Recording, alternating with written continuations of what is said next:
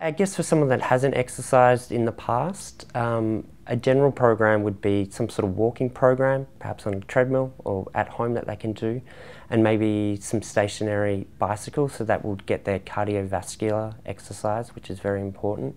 And then we also like to include some sort of strength training. So people often think that we'll be going to the gym, lifting heavy weights, but often it's just utilising your own body weight.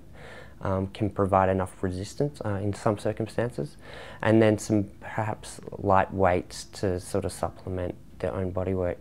That's typically for someone that hasn't exercised in the past. Those that are more trained, we try and encourage them to do what they were doing previously, whether that's running on the treadmill, cycling, and weight training, but we might just need to adjust the duration of the session and the training intensity to allow them to sort of manage both the treatment and their training regime.